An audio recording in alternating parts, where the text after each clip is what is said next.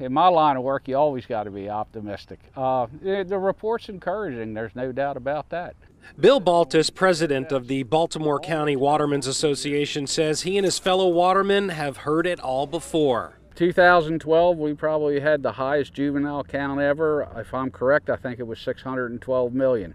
It did not translate into a lot of crabs in 2013. According to the 2019 Blue Crab Winter Dredge Survey released by the Department of Natural Resources, compared to 2018, the entire bay crab population is up 60%, with an estimated 594 million crabs. Adult females are up 29%, males up 38%, and the very important juvenile population is up almost 50%. Little crabs don't necessarily translate into making it all the way to big crabs. Baltus says there are a lot of factors that could put a damper on things. Record rainfall from last year and more rain this year has dropped salinity levels in the bay, pushing crabs further south.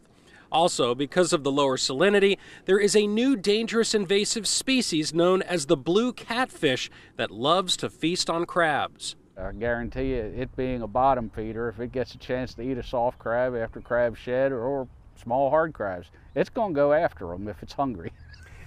Out at Don's Crabs in Parkville, they're sharing the same hope that the report will mean a better season down the road, coupled with the recent news of an additional 30,000 visas for migrant workers will be available, which includes the crab industry. It's a long crab season, so I think by the latter part of the season we'll see good numbers, but for everybody to get all excited over that report right now, I'm not seeing it. I don't think any other watermen are either.